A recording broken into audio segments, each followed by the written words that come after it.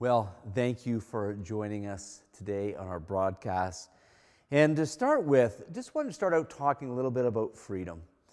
You know, we enjoy the freedoms that we have, don't we? And mind you, when we think of the freedoms we have as a country, we understand that no man-made government will ever be perfect. But we still have a lot to be thankful for. You know, as I watch the news, often my heart breaks for those nations where the government is just abusing their people. And I wonder if sometimes we take our freedoms for granted. At least I think I struggle with that at times. In illustrating really that desire for freedom, Steve Viers, in his book Overcoming Bitterness, reflects on a true story based on a book called 12 Years a Slave, a book which eventually was made into a movie. It focuses on an African-American man named Solomon Northup. I don't know if you're familiar with the story. He lived prior to the Civil War. That means during Solomon's lifetime, slavery was still strong, had a real stronghold in the southern U.S. But for Solomon, since he was born in New York, that means he was born a free man. You know, Solomon was described as a hard worker. He actually started his own business. He got married. He had 3 kids. And also, interestingly enough, he became well known in the area as an excellent fiddle player. One day, his wife had decided she was going to take a job as a cook, but it meant for a couple weeks that she was going to have to be away. It's just a short-term job from what I understand. And so the plan was to take the kids with her as she went out and did this job, and they would be reunited in a couple of weeks. While she was gone, a white leader in the community introduced Solomon to a couple of men who were from out of town. They actually offered to pay Solomon a large sum of money if he would play his fiddle in this traveling music show. This opportunity, obviously, it promised lots of money, but they also promised that he would be back before his family was expected home. Seemed like a nice way to earn some extra dollars for the family. So Solomon agreed. He soon learned that he had been lied to. Shortly into the trip, he was drugged. When he awoke, he was in chains, and he was heading for the deep south, heading into slavery. Solomon had no way of contacting his family or contacting the northern authorities. And now for this young man, his life seemed hopeless. But then, after 12 years, a carpenter actually from Canada came to the plantation to build some type of building on the plantation. When the Canadian heard of Solomon's treatment, he agreed to write letters to Solomon's contacts in New York. Months went by and nothing happened. But then one day a carriage showed up. And in the carriage was a sheriff and one of the leaders from New York, and they had come to set Solomon free. Could you consider the moment for Solomon, who was enslaved? He had no hope. His family gone. No end in sight. And then, immediately, upon the arrival of a carriage, he is set free. 12 years a slave. Slavery is horrible. Whether it be physical slavery, of which happened to Solomon or Northup, or spiritual slavery that so many find ourselves entrapped in today. Personally, I think bitterness is one of the most enslaving sins. And so today, this is our last message in our series on bitterness.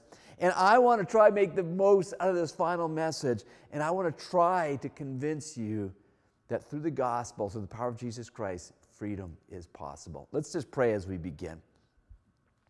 Lord, once again, we thank you for this time.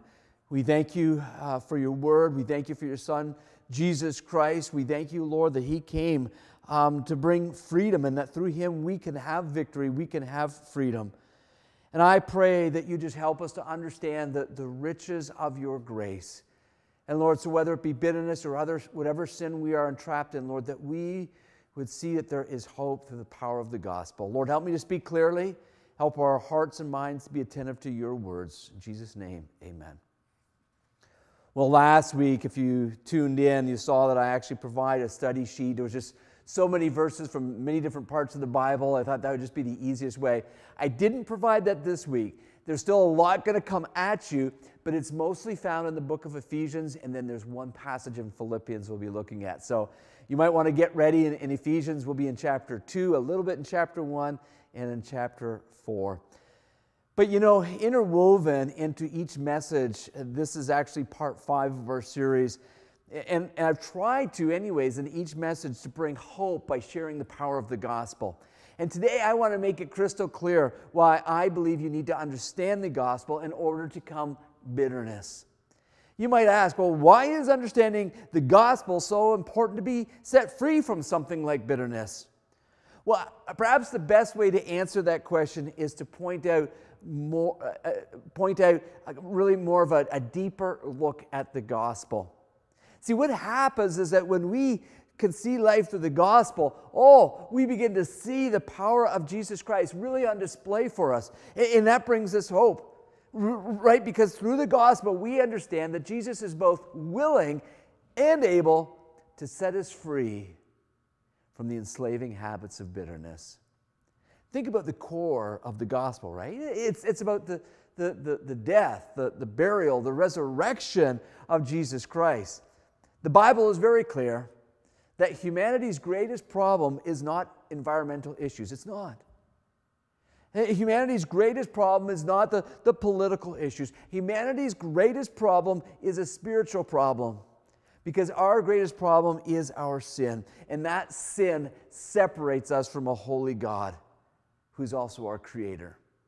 Now, follow that statement through, right? Since our sin separates us from God, who is holy, and he's also righteous, that means he must punish sin in a just way. That means we need a Savior. That's our greatest need. We need a Savior who is both willing and able to pay the price for our sin. A Savior that can rescue us from sin and death, to rescue us from being forever separated from God, aka hell. Very quickly, I want to look at some terms that Paul uses in the book of Ephesians. So maybe turn to chapter 2, because what we're going to do is to see how deeply enslaved we were. Look at chapter 2, verse 1. Some powerful words there. And you were dead in the trespasses and sins. So, sin in general, spiritually speaking, made us dead. Physically, we might still be breathing, right? But spiritually, dead. And think about dead. Dead is dead, right? Dead means being powerless to change our condition. You know, the next verse continues to highlight how hopeless our condition was. Ephesians 2, verse 2, in which you, and me as well, in which you once walked through the course of this world, following the prince of the power of the air, the spirit that is now at work in the sons of disobedience. That means that we were held in the grip of the power of this world and even Satan himself. And then you look at verse 3, you see that Paul describes it, and this is getting even more bleaker. Verse 3, among whom we all once lived in the passions of our flesh, carrying out the desires of the body and the mind, and were by nature children of wrath like the rest of mankind. Wow, there's a lot of that type of language used in these early chapters of Ephesians. Paul's just making it really clear that we need a redeemer, right? Like we were dead in our transgressions or sins. We need a Savior because, like, in terms of the way our minds work, they were darkened, right? The futility of our minds, the darkened understanding. And that condition we understand that separated us from God. Now, I'm not really trying to alarm you with that truth, but I do want us to reflect on truths like this because it helps us to understand the depth of our sin and its effect on us, right? And so when we can look at and see the destructive nature of sin, just in general, and we can see that the hold that it can have on us, it's no wonder why something like bitterness can feel like such a deep and hopeless pit. Bitter thoughts, their words and actions, they're powerful, they're enslaving, because that is exactly what sin is. Thankfully, we don't just learn about our sinful condition and walk away, right? Especially in the context of understanding bitterness. However, when we do better appreciate our fallen condition, it sure makes the gospel shine, doesn't it? It shines so much brighter. Again, using the book of Ephesians, Paul offers us great news. Because you and I, we were not some abandoned project. We weren't just left there to suffer in our condition. Savior has come.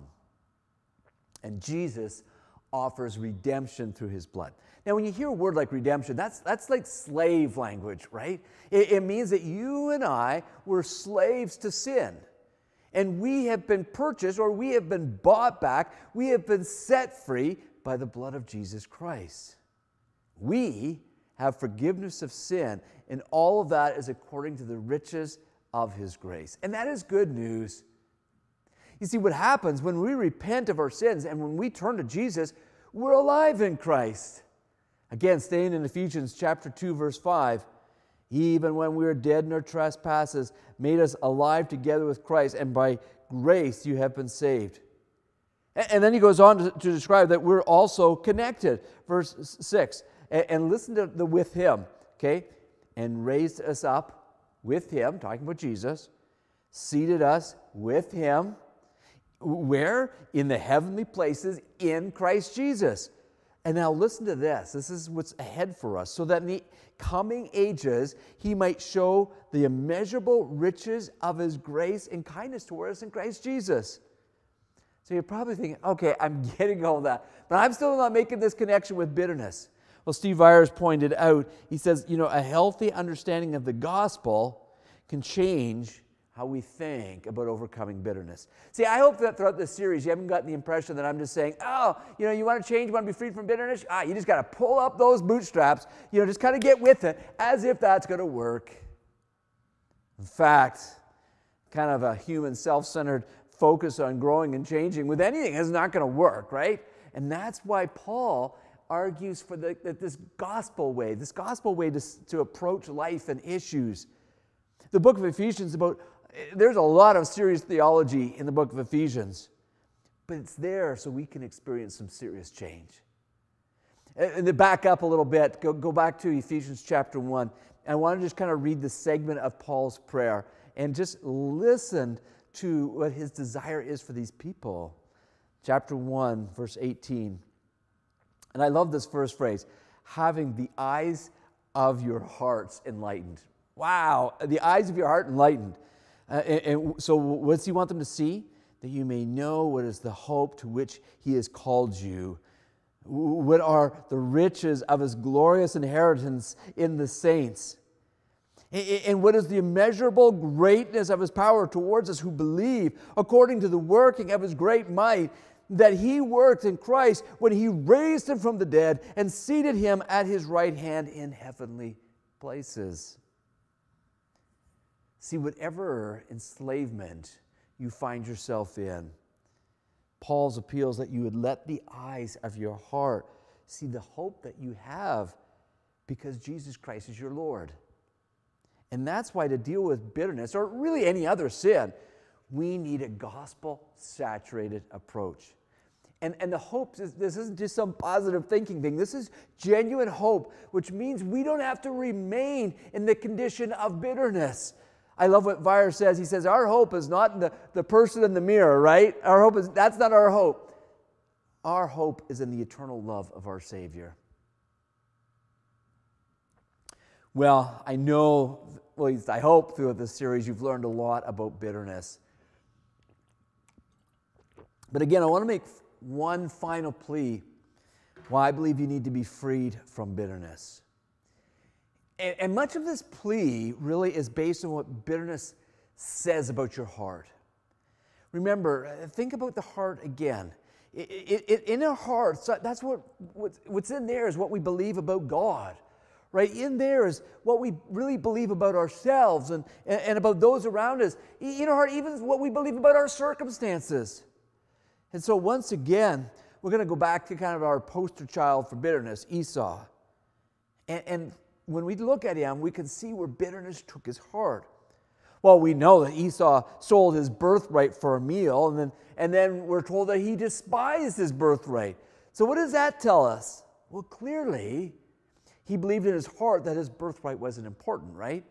In terms of his affections or what he loved, what do we know? Well, it wasn't a God thing. He didn't love God or didn't care about the purposes of God in his life. If he's willing to sell what God gave him for a meal, Esau showed that in his mind, God was not worthy of his trust or devotion. Otherwise, how could have Esau felt justified in even despising what God had done for him and despising God's plan for his life? Esau even showed us what he even thought about himself. Right? He was clearly the center of his universe, and his desires in his mind should reign supreme. Esau's bad choices put on display how bitterness corrupts our heart. And this is my point. In fact, I started this in my notes. So if you want to write one thing down, this would be it. Because here's my point. Bitterness is not just sinful. What makes bitterness so dangerous is that bitterness messes with our core beliefs. Right? It messes with how we view God, and how we view others, and how we view ourselves. And that's why we can never change until we give careful attention to what we actually do believe. You know, honestly, a good exercise for you would be to, maybe just think about some past decisions that you have made. Right? Just in the quietness of your day, if you can find a moment, just think about some decisions that you have made, maybe the last few months even, and examine them. And what does that say about what you want, about what you love? What does it say about what you think about God? What do you think about others? Consider this, in biblical counseling circles, and you've probably heard me use this phrase often, but basically, all of us, we do what we do because we want what we want. Right? And that's true. But what I want to go here is a little deeper, because we want what we want because we believe what we believe. You know, I think, just generally speaking, it's a whole lot easier to see the sins of others, right? And the challenge is, we can get so focused what others are doing wrong, at least what we think are doing wrong, it is really easy to fail to see the sins that are in our own heart. So in terms of the circumstances we face, in terms of those ones that tend to make us bitter, usually we don't have any control over them, right? And so if these situations are coming at us that we can't change, but the hope is, as followers of Jesus Christ, we can change how we handle these circumstances. The power of Christ, by its very nature, means that whatever you're facing, whatever bitter circumstances are coming your way, you can change. Imagine if Esau had cultivated a heart that truly loved and honored God, but he didn't change, did he? How many times have we become bitter in our hearts? Because the reality is we wanted something else other than God. Think about what bitterness says about what we're wanting. Like Esau, we want instant gratification to whatever we are longing for. It means that we've gone from, I want this. That's long gone. It's no longer we want, we must have. There's something that we must have. It means now that people and circumstances in our lives, well, they must give us what I have to have, which I feel I deserve. It means our focus is less on God, less on serving others. It's becoming more me-oriented, more on my desires, what I am wanting. And one of the scariest attributes of bitterness is that it degrades our ability to discern truth. That might surprise you, but I'm telling you, when I read that Steve Veyer's book, that really resonated with me, because I have seen that happen multiple times. People that are gripped by bitterness, I'm telling you, what they do is that they begin to rationalize their sin. And to do that, they have to create these false narratives to explain their stories. And they begin to repeat this thinking in their minds and until they begin to think that this lie is really truth. Consider Esau. He got to a point where he thought, oh, my brother stole my birthright. Well, that's not true at all. Esau sold his birthright. But that type of deception, that type of mental gymnastics that go on in the mind shouldn't surprise us. In fact, if you go to Ephesians 4:17, listen to how Paul describes actually the unsaved lifestyle and just see how that messes with our reasoning and our understanding. He says, this is verse 17, now this I say and testify in the Lord, that you must no longer walk as the Gentiles do and the futility of their minds. He says, they are darkened in their understanding, alienated from the life of God because of the ignorance that is in them due to their hardness of heart. They have become callous and have given themselves up to sensuality, greedy, to practice every kind of impurity. Wow. Esau thought what he thought because he wanted what he wanted. And he believed what he believed. And bitterness not only corrupts our belief about God and our belief about others, and not only turns us more inward in our thinking and we become more selfish, it not only negatively impacts our ability to discern truth. Guess what else bitterness does? Bitterness affects our words, our speech. And our words now become weapons, right? Harmful weapons. Whoever came up with the phrase, sticks and stones may break my bones, but names will never hurt. That's not true. Words can hurt because words are powerful. We can use words to build people up, right? We can use words to show God's grace. But one of the natural outgrowths of a bitter heart is that we use words to tear people down, words to destroy. And somehow we can twist all these things to justify, well, they had it coming to them, or I was just trying to help them, or whatever. Consider the words of Esau. Remember, his core beliefs about God and others were wrong. His desires, self-driven. And in his thinking, he had determined, oh, I lost my birthright. It was unimportant. What I crave is number one. But remember his words. After now believing that his brother had stole his birthright, what comes out of his mouth? He uses words to threaten his brother, to explain his murderous plans to kill his brother. Weyer said that unrestrained sinful bitterness always results in behavior that dishonors God and harms others.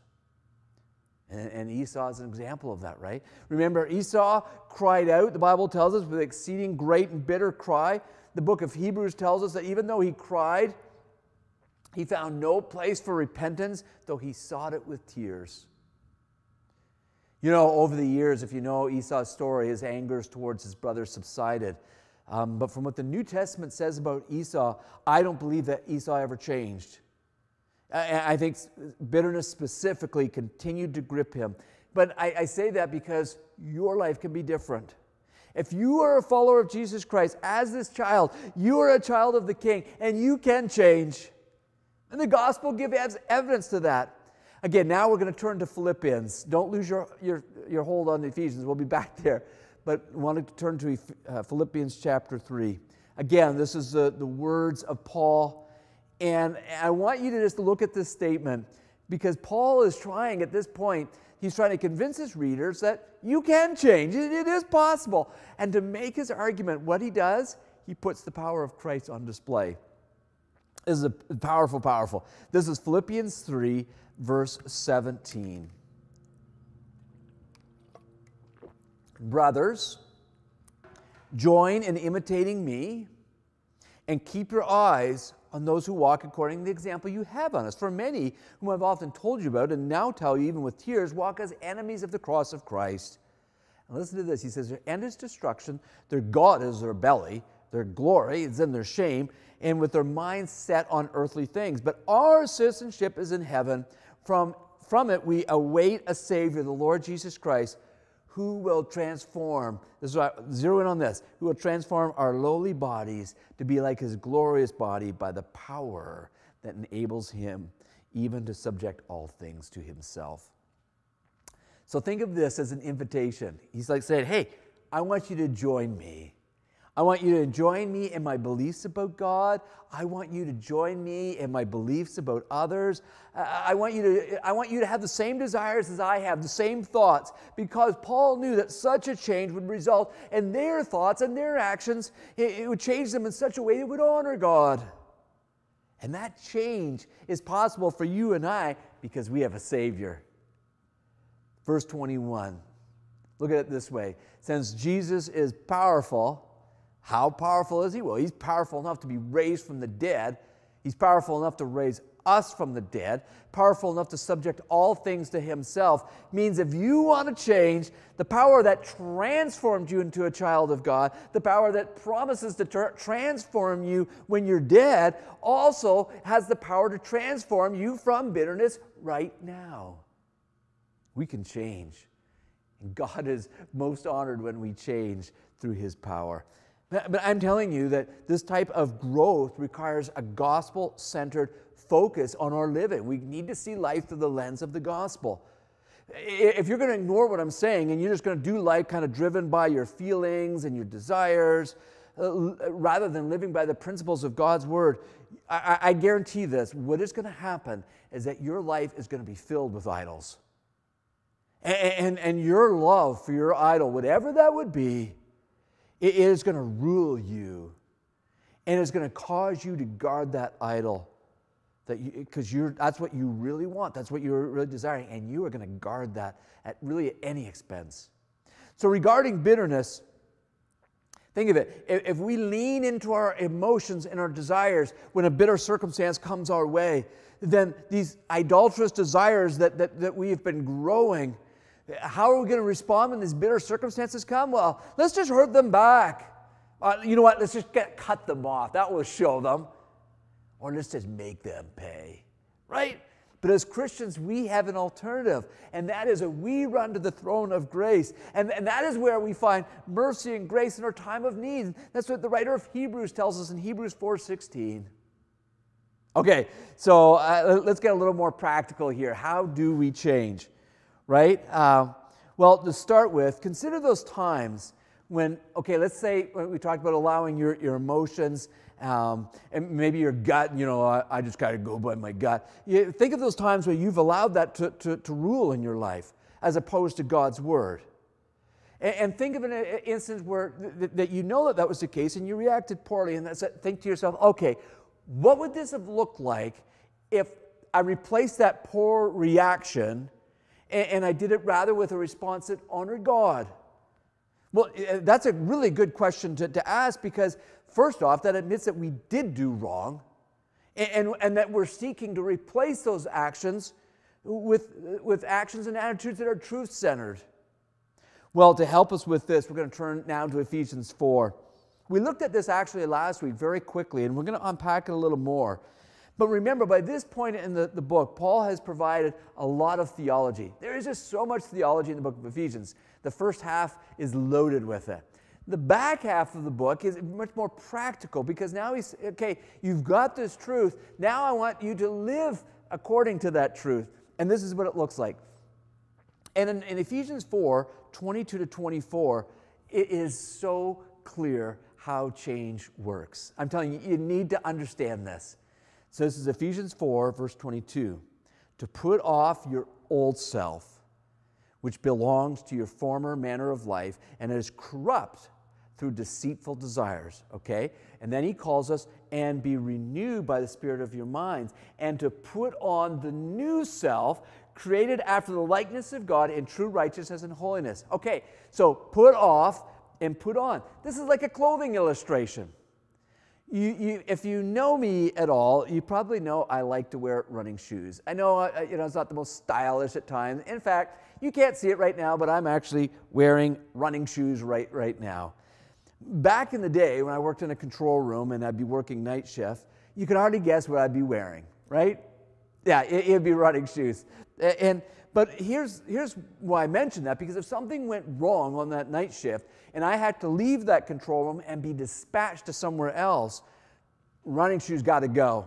If I was going to investigate the problem, I'd have to scooch to my locker, get my steel-toed dielectric work boots, and replace these running shoes with work boots.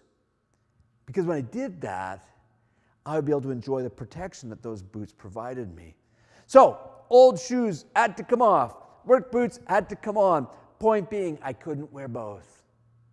And Paul is telling us that Christians grow by stopping what is wrong in their heart and in their behavior, and they replace them with approaches with ones that please God. You can't wear both. This is far different from the world's approach, right? Which generally just says, "Oh, just stop doing what's wrong. Just stop doing that. Just stop doing that." No, this is way different than that. Kind of the classic examples to kind of work this through in some type of moral situation is lying and stealing. So you ask the question, when does a liar become truthful? It's not just when he stops lying. It's good when he stops lying, but that's not the end of it. He stops becoming a liar when he's placed in a tough situation which he normally would lie to get out of, and instead of lying, he replaces it with telling the truth. When does a thief stop being a thief? Not just when he stops stealing. It's great that he stops stealing, but he replaces that stealing with actually giving. And he's like, okay, I get that, but I don't know if you realize this, Shawn. We're talking about bitterness. How does this work with bitterness? Well, when a tough situation comes your way, let's just say you've lost your job. And instead of concluding, because of that, God's not worthy of my trust in that situation, and instead of despising God that He has allowed this to happen to you, rather you put that off, and what do you put on? You believe by faith that God is good. Rather than having all that doubt and fear, you understand that He is merciful and just. So, what's that look like? Job or no job, you're going to trust Him. You're going to give thanks to Him because you know by faith that ultimately He is working for your good. Let's say someone's hurt you or abused you. I'm going to put off looking to hurt them back. I'm going to put off trying to cut them off. I'm going to put off trying to make them pay somehow. And I'm going to love them because I know the Bible says I got to love even my enemies. And if that's God's desire for me, that's what I want to do, even when I don't feel like it. See, a lot of this boils down to, again, what we believe. What is our faith in? So the question for you, do you really believe that the Bible is God's Word? Because if you do, that means that we are obligated to obey it. Right? I remember a long time ago hearing James MacDonald say this about faith. He says, faith is believing the Word of God and acting upon it, no matter how I feel, because God promises a good result. Well, Solomon Northrop is a powerful example. I'm sure that's going to stick with all of us for quite some time. It gives us a real example of what it means to be deceived, captured, taken away. The story helps us to understand what it would feel like to be unable to be free from your own power. But one element of that story that really doesn't pertain to our topic of bitterness is this. Solomon Northrop, to the best of my knowledge, didn't end up being a slave because that he did anything wrong. He didn't do anything wrong. He was an entrepreneur. I think he was honestly trying to use the time that his family was away to try better provide for them. But for us, sin is a choice. If you are still content to hold a grudge towards someone, you're still okay trying to hurt someone who has hurt you, you have made that choice. That is on you. And you are choosing to have a wrong view of God. You are choosing to have a wrong view of yourself and a wrong view of others. And what is happening, like with Esau, your ability to discern truth is going to diminish the longer that you choose to rebel against God's ways. Your choices are leading you to bondage, and it will take you somewhere where you don't want to go. Remember, sin by its nature deceives. It destroys. It kills.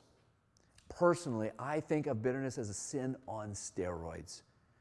Well, there's much more I could say on this, and I do plan to say more on this topic next summer.